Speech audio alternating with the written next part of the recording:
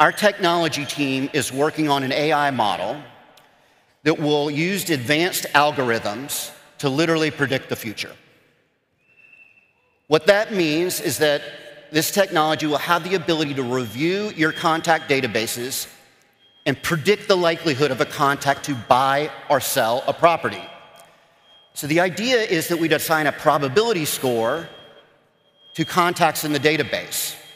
This has the added benefit, Mark, of potentially allowing early detection of off-market properties that are likely to be placed for sale.